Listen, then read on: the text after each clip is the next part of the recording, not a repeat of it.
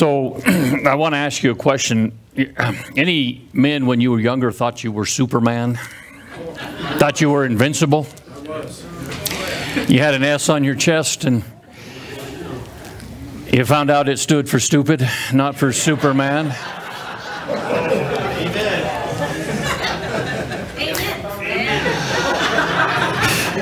I know I'm not the only stupid one in here. I do remember one time move a laundry combination laundry thing and washer dryer combination, and the Spirit told me get some help. But my S said I can do it. And I have 2 ruptured discs because of that today. The S is not for Superman. There's only one Superman I believe in, and that his name is Jesus Christ. That's right. Every year in Spain, there's a very famous thing that happens. It's called the Running of the Bulls. And I've never been there. I've watched it on television, and I have 2 family members that they went to see it. They didn't participate in it, but one of the problems they run into, they have all these guys over there that go over there, and guess what the temptation is to do? When guys get, not very many girls, but when guys get over there, you know what the temptation to do is? And most of them are younger than 35. They still have this S on their chest. And the problem with running the bulls is sometimes you get run over. It's true. Sometimes you get run over.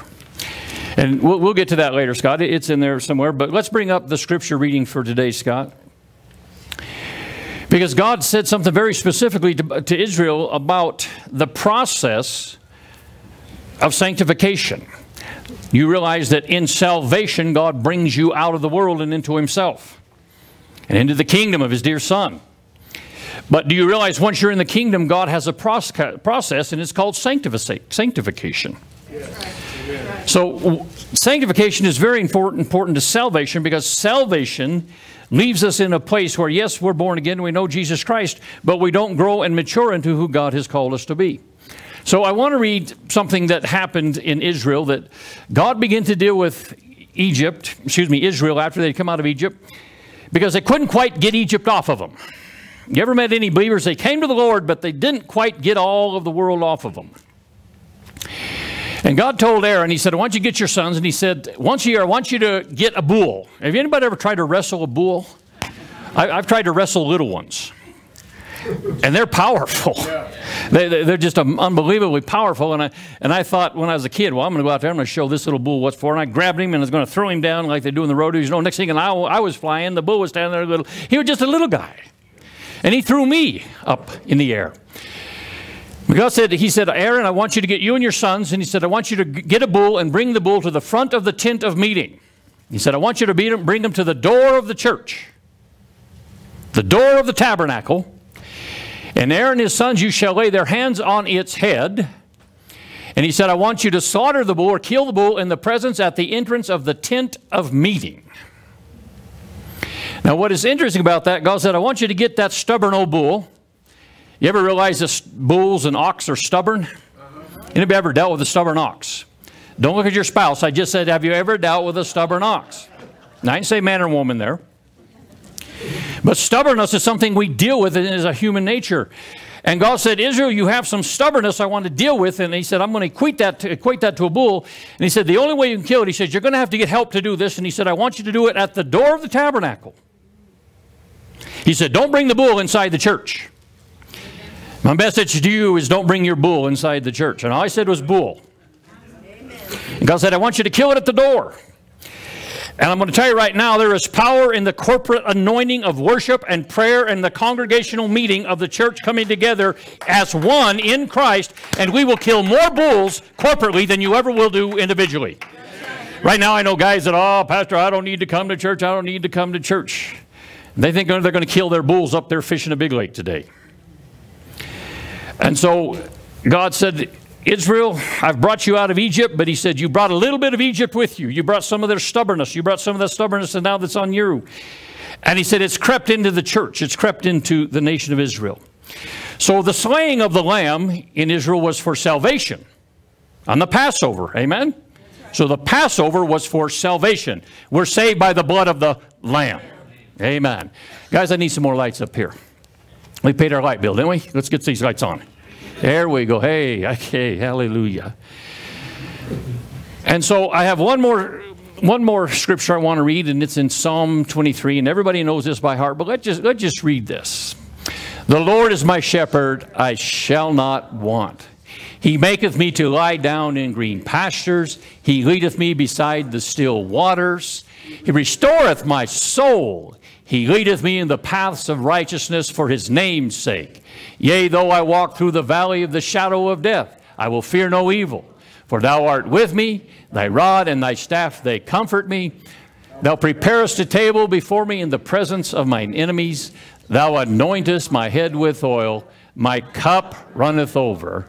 Surely goodness and mercy shall follow me all the days of my life, and I shall dwell in the house of the Lord forever. Anybody else enjoy the 23rd Psalm? It's one of my favorite scripture readings. I love that psalm. The revelation out of that psalm from God to David is a staggering thing. And he talks about the green pastures and the dwelling place in God. And I love the still water. Everything in there says that God has a place of rest for me. God has a place where he wants to take care of me.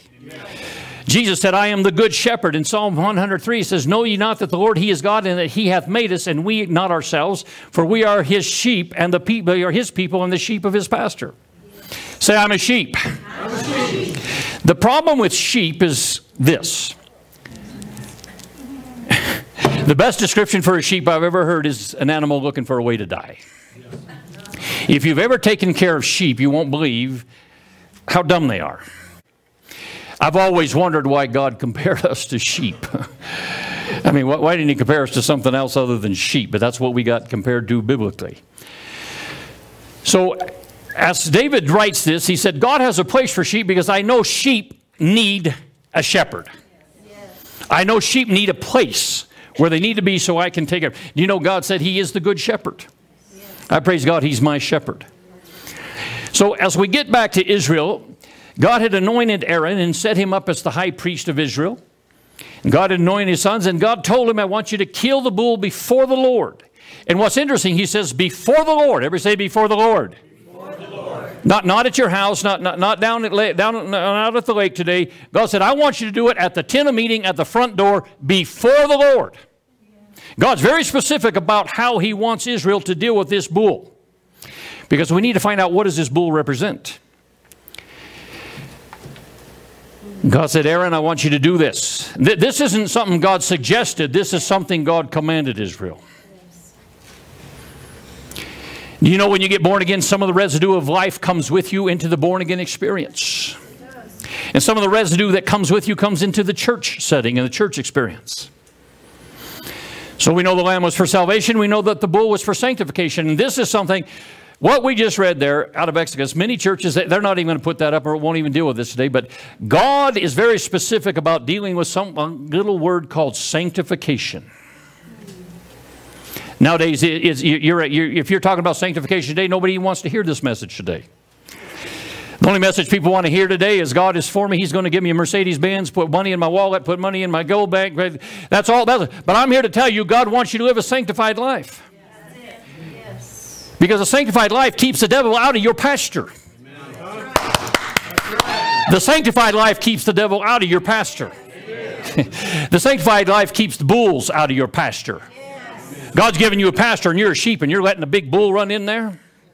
And this is what God was dealing with. He's telling Israel, yes, you've come out through salvation. You've applied the blood, the blood of the Lamb for Passover. You've come through the Red Sea in baptism. But now you're living in a situation where you got a lot of Egypt on you still. And God said, I want to get Egypt off you and sanctify you. God wants to get the residue of the world you came out of off of you and sanctify you unto him.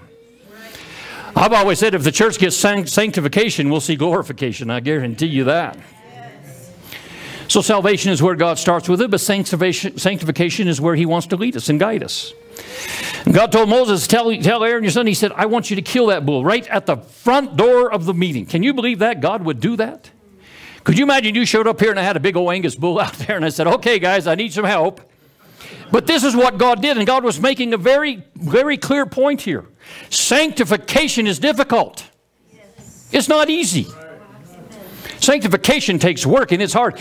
And the reality, the enemy and the flesh will fight sanctification at every level. And God said the best place to kill this bull, this thing that comes against us of the residue from our past, is in the corporate anointing of church. This is where the bull in your life gets killed, right here in the church, in the presence of God, the presence of the people. God is wanting to bring sanctification back to the church and back to America. Yes, that's right. That's right. Many churches don't even mention the word sanctification today in their sermons. Paul tells us, be ye transformed by the renewing of your mind. Your mind is not renewed. Do you know God is renewing your mind? Your soul is being saved. Your spirit is saved. Your soul is being saved. Your body, the blessed hope of our is the resurrection, of what the Bible tells us. But your soul is a work in progress with God. So that's the thing the enemy works on the hardest, your soul. So Paul says, I need you to renew your mind. He doesn't say get a new mind. He says renew the mind God already gave you. Go back to the original mind that God gave you. Say, my mind is not renewed yet. I've had people tell me, oh, Pastor Steve, I just love God. I just love Jesus, and that's all I think about or talk about. And then I talk to their wife, and it's like, that ain't even close to what he thinks about or talks about.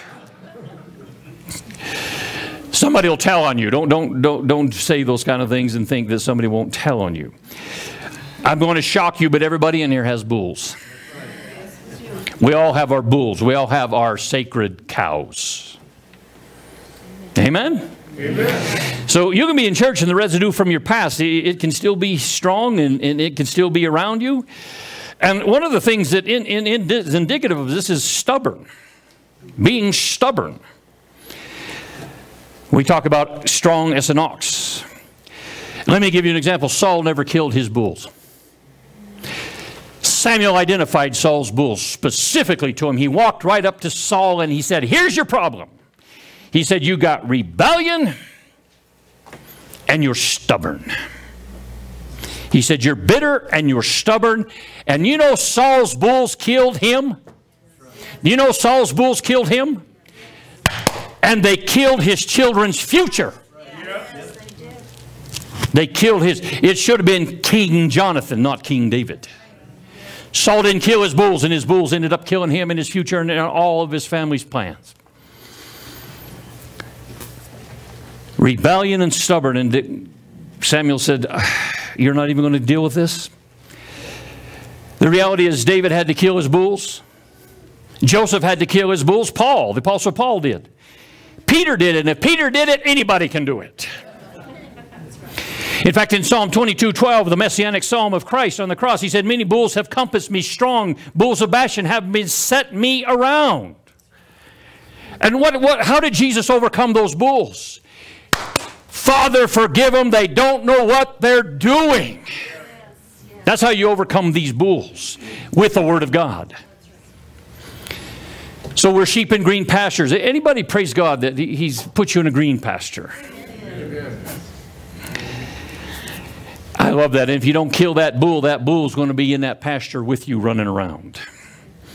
He'll be bullying you, eating your grass, eating your blessings, the goodness of God in your life. He'll be eating the mercies of God in your life. He'll be eating the finances of God. The bull is hungry. Let me tell you, the bull is hungry. Jesus said the enemy comes to steal, kill, and destroy. So God told Aaron, I want you to kill that bull, because if you don't, he's going to be in your pasture. God has a plan. God wants you to live in peace, and joy, and prosperity. Do you know that is God's plan for you, to live in peace and joy and prosperity? Yes. Beloved, I pray above all things that you would prosper and be in health, even as your souls prosper. So God's interested in you, body, soul, and spirit. I love that John wrote that. He also wrote Revelations. So if you don't kill the bull, the problem is you're going to end up living with the bull. Have you ever wondered why a bull specifically? Like God had a lamb, he had a ram, they had the red heifer. But once a year, God said, I want you to get a big old mean, angry bull and bring that to the front door of the tabernacle. Don't bring him in. And I want you to sacrifice that bull right there at the meeting of tabernacle. Why a bull? Do you remember when God had called Moses? He said they were there at the base of Mount Sinai, and God had called Moses. He said, Moses, come on up. I want to talk to you. And Moses, the Bible says, was up there 40 days and 40 nights. And God was giving him the oracles of the temple, of the tabernacle, the processes and the sacred rites of the temple, and all that God had promised that he was going to do to Abraham, Isaac, and Jacob. And God was now relaying it. And the people got anxious because Moses tarried. Have you ever got anxious because God tarried a little bit in relation to waiting for an answer? Why a bull? And Moses, he comes down from the mountain. And he comes down to a church that's in an absolute mess and chaos. And Moses comes down and he gets angry when he sees what's going on. And Moses, he takes the tablets, all two of them, he throws them and he breaks them down, and he's the only man that's ever broken all 10 commandments at once. He sees the children of Israel breaking all of the 10 commandments collectively, and he loses it, and he gets mad, and he calls Aaron to him, and he says, "Where are your clothes? And why is everybody else running around naked?" And Moses is furious, rightly so. And you're not going to believe what Aaron tells him. This is the man. You know when we give the Aaronic benediction at the end of the sermon, the Lord bless you and keep you? This is the man that God said to give that blessing. Don't tell me you can't be in church and not have some bulls in your life. And Moses goes there and he said, "What's going on here?" And Aaron says, "Well," he said, "because you tarried," he said, "the people, they came to me and they said, 'Moses, we don't know where he's at. He may not even come back. We have no gods. Make gods for us.'"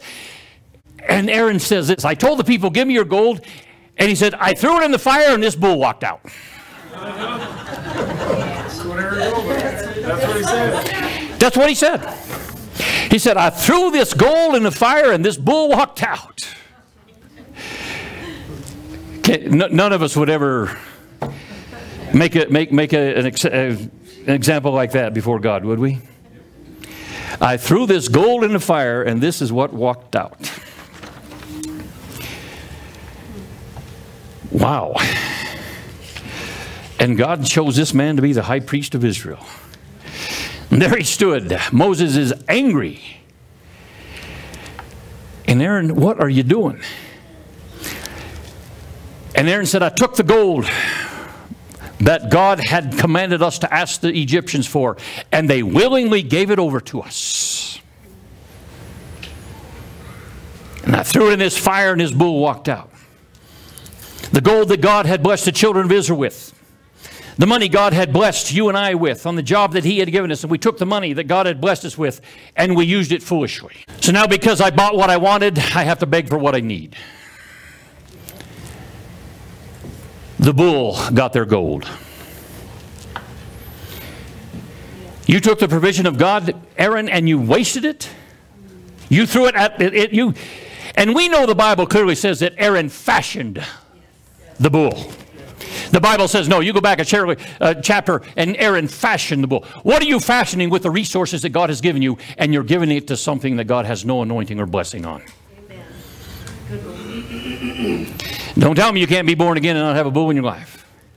The sanctification process is what God deals with. And everything about this bull is God telling Israel, I want you to deal with the sacred cows and the idols in your life, and anything that you have that is between you and God, that is more important than God, is an idol. And God said, I want you to sacrifice that bull. And that bull represents an idol before God. And they are strong and they are powerful. And God said, you're going to need a corporate anointing to break some of these bulls. To kill some of these bulls, you're going to bring... I know guys that have killed big bulls in this church. They've killed pornography. They've killed alcoholism, drug addiction, messing around with women. I have seen God do that mightily over. But they did it in the corporate setting in the anointing of the church. They didn't do it sitting down at the bar. This is where God said, we'll kill the bulls here in the corporate anointing. You do it at the corporate... You do it at the meeting house, the tabernacle, the front door, he says. One of the things I love about good men's meeting is when we really get into the crux of life, a lot of times we deal with the issues that men deal with, and we kill bulls in men's meetings.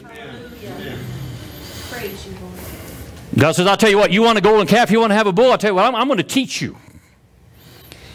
He said, I'm going to teach you this bull is going to steal from you. Your sheep in my pasture, and you have invited a big, nasty, angry bull into the pasture God has put you in, beside still waters, green pastures, the blessing of God, and you've invited a big bull into the place God has set you. God said, I'm not having this. He said, my salvation was too expensive for you to waste it and invite the devil to come in and live in your life. The bull going to come, he'll steal from you. He'll eat all your green grass. He'll drink all your still waters. He'll lay down where you're supposed to lay down. The problem is he will take your blessing, your anointing, and he'll take it from your children's children's children. If you don't believe me, ask King Saul. So the bull represents anything that comes between God's children and him. Anything we serve other than God is represented by the bull. And God said, once a year, I want to remind you. I want you to think about what is it that you have that you put before me? What is it that you think is more important than me? And he said, once a year, I want you to bring that, and I want you to get rid of it in your life. Once a year. Yes, amen. So you come here next week, and there's a big bull at the front door. We're going to have some fun. I will need some volunteers. The children of Israel, they'd seen God's power. They had seen it destroy all of Egypt, the power of Egypt, the 10 plagues. They had witnessed all this. They had witnessed the Passover by the blood on the doorpost and the lintel. They hadn't watched the death angel pass over. They had seen God's power. 10 miracles of God showing his power. And God said, in that, I'm going to judge every god of Egypt. I'm going to judge them with the plagues. And one was the bull Apis. That's who they worshipped. His name was God incarnate. That was Apis, their bull that they worshipped, their head god. God incarnate. Wow. God said, I'm going to deal with that bull. So God said, Israel, I've shown you my power. I've shown you my greatness. And they saw Pharaoh chasing them in the desert. Do you know why Pharaoh was chasing the children of Israel in the desert? Because the devil will also always chase anything he thinks he still owns. He will. That's why the drug dealer called you after you got saved. He wanted to know, is this real? You cannot know how many people I know got saved, born again, and guess who one of their first calls was? The drug dealer that they got delivered from. You get born again, saved, you'll have an old girl call you after you're married. She'll call you. Well, listen, I want to tell you, the devil wants to know, is this thing you did with God real? That's right. That's right. Satan will always chase what he thinks he still owns. Right. That's why you wonder, why is the devil after my kids? Maybe you need to let him know, kill that bull in your life. Yes. Kill that bull in your life so the devil won't keep coming after you. Yes. Do you not understand Joseph in the perfect life that he lived? Satan ran a bull at him in Potiphar's wife. He said, I'm going to run a bull at that guy. I'm going to see if this is really real in his life. And Satan ran that bull at her, and Joseph, he took that bull and he kicked it in the head and he kicked her out of it. And yes, he went to jail for it, but he didn't lose his future over it. Satan was trying to steal his future in green pastures with God had made for him. Satan said, I'm going to run this bull at him, see what happens. I'm going to see if he's going to let this bull jump in the pasture with him that I've given him. The enemy chases anything he thinks he still owns. When people come and say, Pastor, pray for my kids, I'll flat out ask you, what are they doing? What bulls have they let live in their lives and in their pasture? This is a real thing with the Christian experience. The sanctification process. Passover, the blood of the Lamb. Red Sea baptism. God healed the waters at Marah, the bitter waters at Marah. God sent down manna from heaven. And they'd seen God work in might and power. And when Pharaoh drowned in the Red Sea, the problem is some of the residue of Egypt did not drown with Pharaoh in their lives. And some of that residue is still on the children of Israel and saints of God. Some of that residue can still be on you and me. When you get saved, there's always residue that needs to be washed off, and that's why the New Testament talks about the washing of the water with the Word. Say, I need washed off regularly. If you took a spiritual bath as often as you took a shower, you know, it might be amazing what would happen in our lives. This is washing of water with the Word right here. This helps keep the bulls out of our lives. And that's why being in church is so important. And people have a misunderstanding when I talk about this. Well, Pastor, you're just harping on that. No, I'm trying to get God's blessing into your life. I'm trying to keep the bulls of this world out of your life. God said the church house is where you kill the bull. That's right. That's right. Yep. This is where you kill the bull. Paul says all this is written for our understanding. He said everything in the Old Testament, he said that was written so you'll understand how to live in the New Testament. That's why being in church is so important. You have to kill the bull in the corporate setting. And I'm going to get to that spiritually in a little bit here in the New Testament for you. God says it's going to happen in the presence of meeting. Why the enemy will always come after you and chase you. He wants to see, is that salvation experience, is it real? Is it still powerful? Is it still having control of your life? Does God still really own you? You ever been in the Lord long enough to see the enemy come at you different ways? It's like, my goodness, Lord, where is this coming from? The enemy's trying to find out, does God still have 100% of you? Does God still have all of you? The reality is Pharaoh's dead. They're in a new location, a new people. They are now a nation. They're not just a people. God's working mightily. And they decide this ain't good enough.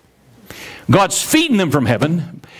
I don't know about you, but if I woke up every day and there was manna in front of my door, I probably would be praising and worshiping God. That's true. How about the rest of you? Yes. The reality is you wake up every day and God has manna in front of you and we don't even realize the manna that God has. If you got a job, that's manna. Amen. Hallelujah. I didn't say welfare. I said if you have a job, that's God working for you. And God is working mightily. And they decide, we would rather go back to Egypt, the leeks and garlic and onions of Egypt. We would rather go back to the taskmaster and the daily beatings and whippings of Egypt. And they had forgot that the blessing of God is more powerful than the curse of the devil. Do you know what's so important about walking in the blessing of God? It is going to affect where your children walk with God. That's right. Yes. It will affect where your children walk with God, brothers and sisters. Sanctification is a process. So the Bible says, let me explain it this way. Whom the Son is set free is free indeed. What does that mean, though? We quote that scripture, but what does it mean? So let me talk about this. So example is, through the blood of Yeshua, we're free from our sins and we are pardoned from our sins in our past. Amen? Jesus, with his blood, has removed our sins through the remission of sins. Right. That's free. Free indeed is now I'm free indeed, so now my deeds don't mess my life up. Right. My deeds now are godly. And so my deeds now bless my life instead of before I came to Christ, they used to curse my life. Anybody before you come to Jesus know your deeds cursed your life? But when you came to Jesus per Christ, pretty soon your deeds begin to bless your life. So now I'm free from my sin in my past through the blood of the Lord Jesus Christ. My sins are gone. But now indeed means my deeds are now blessed and they're not cursing me and they're not shooting myself in the foot. Hallelujah. Amen. So now I'm free indeed, not just free. My deeds don't mess me up anymore. Anybody in this room, just some of the deeds of your life just cause some spiritual issues that you may even be dealing with years down the road. I don't know about you, but I want my deeds and my actions blessing me, not cursing me. Right. I want them blessing my children. Amen. So the children of Israel are free. They're free from Pharaoh, but they weren't free from Egypt. They weren't free from their own spiritual issues. And they had some sacred cows that they had brought with them from Egypt that they had not killed. One of the things the children of Israel had observed in Egypt was the Egyptians' worship of a bull named Apis. And so when the children of Israel told Aaron, hey, make us gods, what did Aaron do? He fashioned the gold and the silver after the god Apis, the bull in Egypt that they saw in Egypt. And then he said something that I can't believe God didn't strike him dead. He said, these be your gods. These be your God. That's what he said. My goodness. They took the blessing of God and they threw it at an idol. They took the blessing that God had given them. All they did is tell the Egyptians, hey, give us your gold and your silver. And the Egyptians, they just started handing it over. God said, I'm going to pay you back for 400 years of service. And they took that money and they go out in the desert. And because God tarried just a little bit, they got frustrated and they got angry. And they, well, Moses ain't coming back. We don't know about this God. He feeds us every day. We have fire by night. We have a cloud by day. He's taking care of us, but it ain't good enough. I'm going to tell you right now, one of the worst things you can do is start complaining about a God that's blessing you life and taking you care of mightily. And it's not good enough for you. It's a place for the enemy to jump in and say, oh my goodness, here, I can work here. And they just throw the blessing at the devil. They took that blessing, they threw it at a golden calf. And the devil was just ripping them off. Do you know everybody takes an offering, not just the church? It's true. That's true. Yeah. Yes, they do. Amen. Good cause. Okay, guys, you start dating a woman. She'll take an offering. I mean, honestly. Women, if you date a man long enough, he'll want an offering. It's true. You buy a dog, it'll take an offering. You be getting up in the middle of the night going down and buying dog food because you don't have dog food for in the morning, and you'll have to get up and go buy that mutt some food so he has food in the morning. That dog will take an offering. You have a goldfish, he'll take an offering. So we in the church, why are we the only bad guys? The devil takes an offering too. Take all that gold that God blessed you with, paid you back wages, and take all that gold and build an idol and start worshiping a golden cow. And the devil just like, my Lord, my goodness. And he just ripped off all the blessing that God had given them. A friend of mine one time, he's telling me, well, Pastor, I don't go to church because all you guys, you just want my money. I'm like, okay. All right, I'm not going to argue with that. And he said, and besides that, church is full of hypocrites. You ever talk with anybody like that? You know, they talk, hey, when you come to church? No, church is full of hypocrites. All they want is your money. So I messed with him. I said, you go to the bar every Sunday? He said, yeah. He said, there ain't no hypocrites there. I'm like, okay. I said, how much they charge you for one beer? And he said, $5. And I took the S off me that said stupid, and I put it on him, and I said, you're the stupid one. The devil is ripping you off. He's taking an offering from you right now, ripping you off. And you think the church is full of hypocrites, and you think the church wants your money? The devil takes an offering from you every Sunday at the bar. Every Sunday. Can you say amen? Amen. The devil takes an offering too, but we're the ones that get the bad rap. That's right. That's true. I guarantee you, $5 for a beer? I'm a pastor and I know that's stupid. Good grief. I told him, you know the devil's taking an offering from you? $5 for, wow. I put that S on him. So the church isn't the only one taking an offering. The devil takes an offering too. And the devil requires an offering. The devil takes an offering too. And he's demanding. And he doesn't have a return like God does. That's right. God told the children of Israel, just ask the Egyptians for their gold and they'll give it to you. And we're going to take the blessing of God, my green pastures, my still waters, and I'm going to throw the blessing of God at the enemy. I'm going to throw it down the drain. So that's where Aaron got the idea for the bull. He got it from the Egyptians when they were in the land of Egypt. And God says, I want to meet with you. And God called him to Mount Sinai, and Moses comes down, and the children of Israel throw a golden calf in God's face. That's what they did. Now I know we would never do that to God. They throw a golden calf. And Moses gets angry. He throws the 10 Commandments down. He deals with the children of Israel, and God tells Moses, you're going to have to come back up the mountain because we're going to have to. Do you know the first 10 Commandments were written by God? Yes. Most people don't know this. The 10 Commandments were written twice. The first time God did it miraculously. The Bible specifically says by the finger of God, God did it. Hewed out the rock, gave it to Moses, take it down there.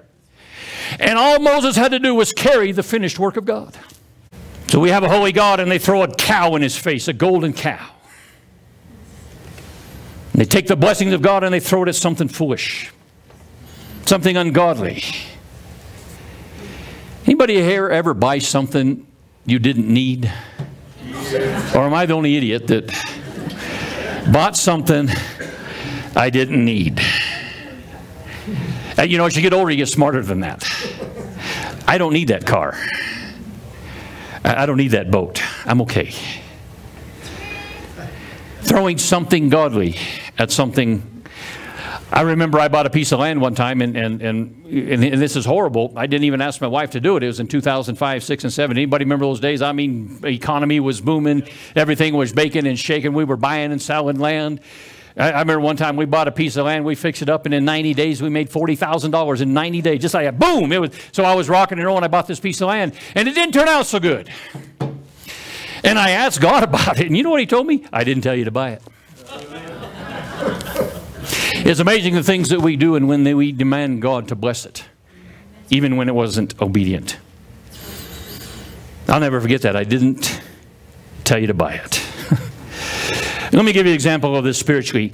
Solomon says, he that findeth a wife findeth a good thing, not he that findeth a woman. A wife. See, most men are out there looking for a woman. But if you're a godly man, you're looking for a wife. There's a difference between. Are you looking for a wife or are you looking for a woman? Are you going to take what God has given you and are you going to throw it at the enemy? Or are you looking for something that really isn't God's plan? God said, men, look for a wife. Yeah. Amen. Yep. Any of you out there long enough, you dated a woman and you finally found a wife? Any of you women finally found a husband? Don't date a man. Date a husband. Date a man that's going to date a man that's living like a husband. There you go. There's a lot of men out there that ain't worth 5 cents.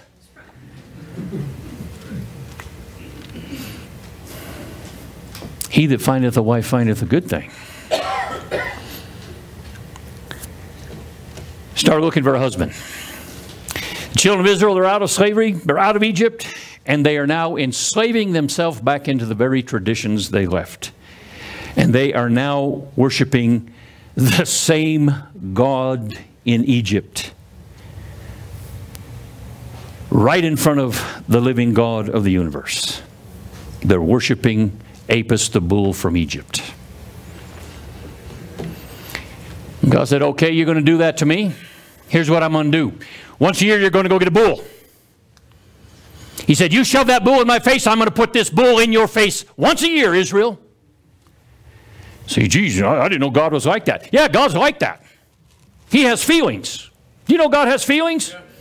Bible tells me He's angry, He's happy, He's just. God has God. And God said, you're going to bring a bull. He said, I'll tell you what. You're going to get a bull every year. You're going to bring it to the temple and the tabernacle. You're going to bring it to the front door and you're going to kill it. And then God says something this. So He said, I want you to take the blood and I want you to go in the tabernacle and I want you to go through the outer court. I want you to go to the inner court, the holy place, not the Holy of Holies. That's where the ark is. And He said, I want you to take the bull, the blood of the bull. He said, I want you to put it on the horns of the altar of incense.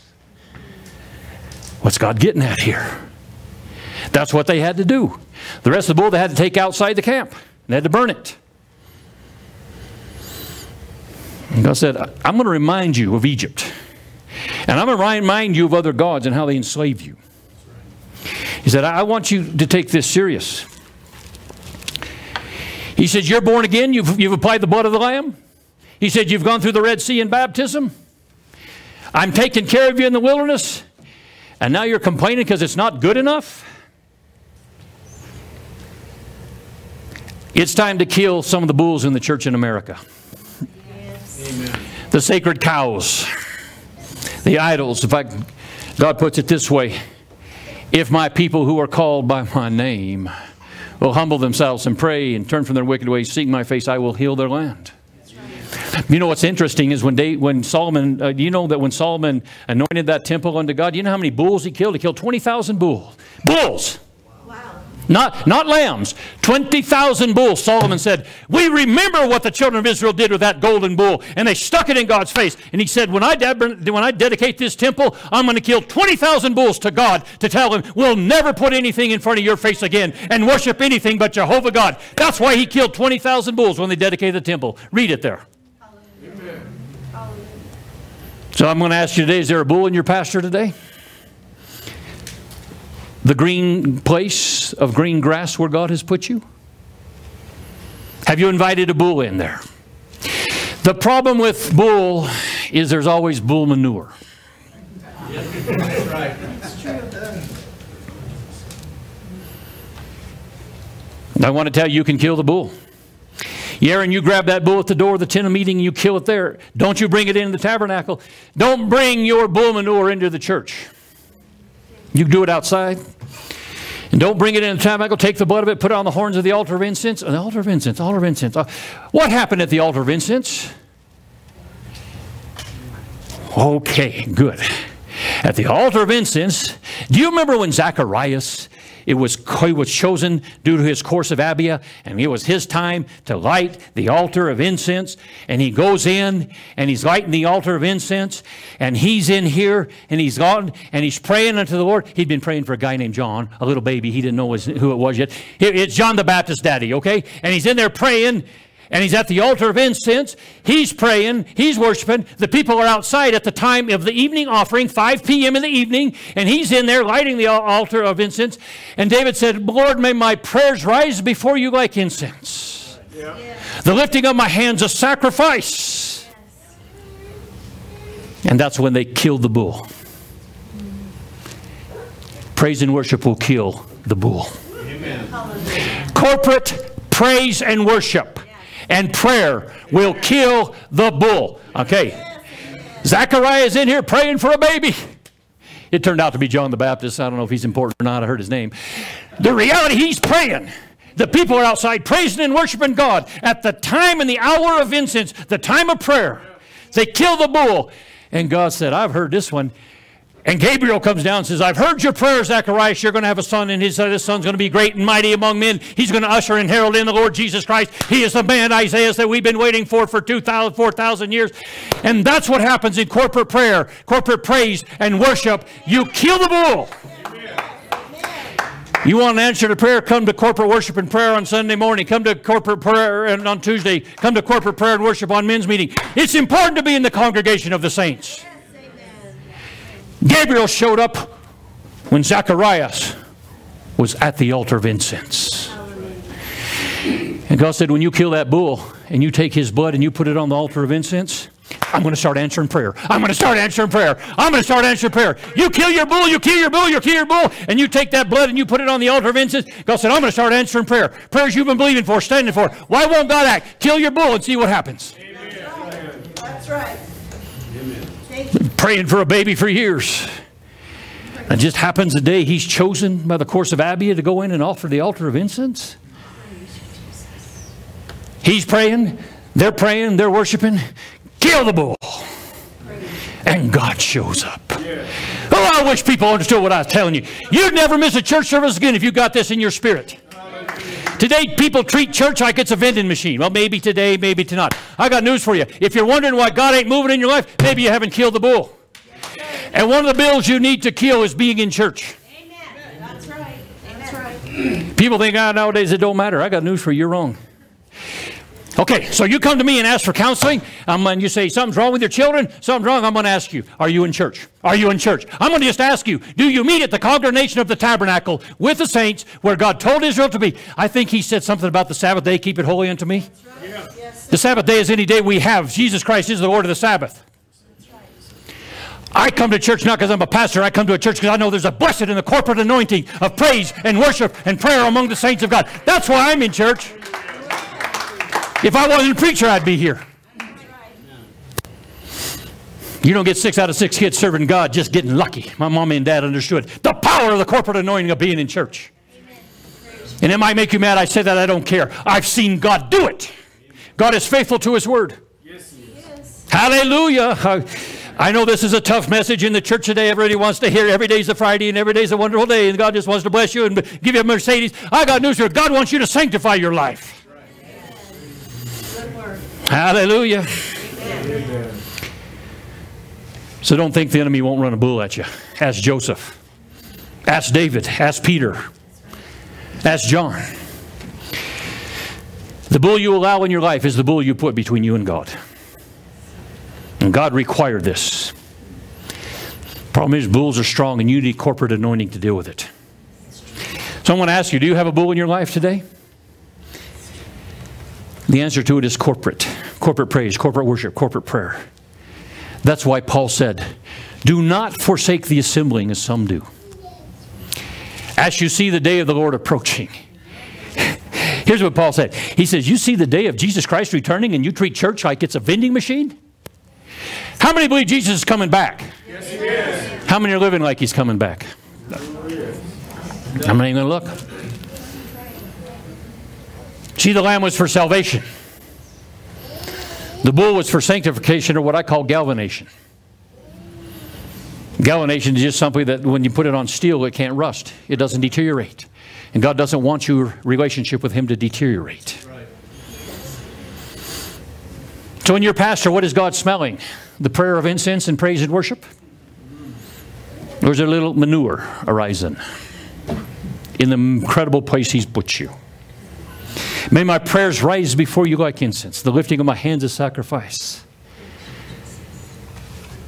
And that's why God said, you take that blood of that bull and you put it on there and you begin to praise and worship me. And then God says, I inhabit the praises of my people Israel.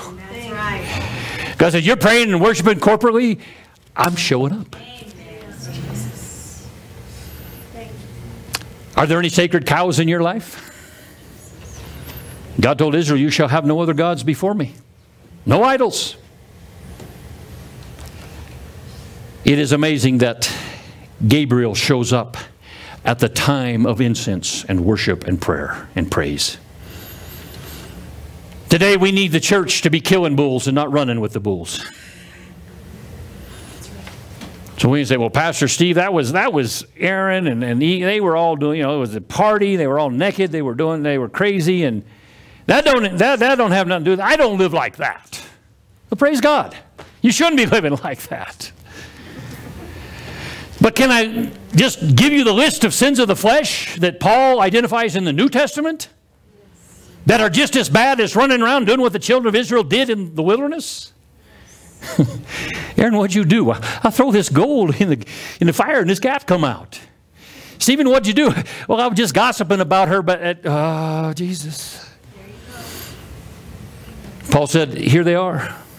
Adultery, yeah. Fornication, uncleanness, lasciviousness, idolatry, witchcraft. We don't have any problem there. Hatred, variance, emulations, wrath, strife, debauchery, false testimony, rage, jealousy, rivalries, divisions, factions, discord, greed. Hold it. God said, discord and greed are in the same list as adultery and fornication. That's right. I've met people that never committed adultery but are as nasty as a junkyard dog and as hateful as a junkyard dog and say they're born-again, Spirit-filled Christians. Angry as you can be. See, the bull is to deal with all these issues. Yes, that's right. Well, Pastor, I'm not in the bar today. Praise God. But are you talking bad about somebody? Are you lying about somebody? Are you talking division in the church? Are you talking strife in your family? Wrath, anger, bitterness, false test? This is serious business with God. All these are bulls. They're all bulls. Well, bless God, I don't have to deal with what adultery or fornication. Bless God. Paul says you're halfway there. You're only halfway there. I love people that talk about the New Testament, the Old Testament. The New Testament of Christ in relation to what the law demanded. Do you know that the grace is more difficult than the law? Yes, it's true. The law let me have an eye for an eye and a tooth for a tooth. You wrong me, I could wrong you. The New Testament says, love your enemies, pray for them that despitefully use you. The law said it wasn't adultery until you committed adultery. Jesus said, if you think about it, it's adultery. Woo! So you praise God, you're under grace. There's a few more requirements with grace. And Paul says here, you can't do it except by the power of the Holy Spirit. And God said, I'm going to give you the Holy Spirit that will enable you to do it. Say, He's given me the Holy Spirit. He's given me the Holy Spirit. To kick every bull out of my life. So today the words of Aaron, after he got straight with God, the Lord bless you and keep you. The Lord make His face shine upon you, be gracious unto you. The Lord lift His countenance upon you and give you His peace. If you receive it, say amen. Amen. Amen. Hello one and all. We have been receiving questions regarding where to send tithes and offerings. If you'd like to mail it in, you can do so at P.O. Box 2223, Show Low, Arizona, 85902. And please, if you enjoyed the video, leave a like, share, and subscribe. While you're at it, like us on Facebook, link is in the description, and follow us on Instagram and Twitter. Link is also in the description. Helps out us, helps out the channel, and most importantly, shows that this is a format you wish to see continue. And with that, we wish you a blessed week.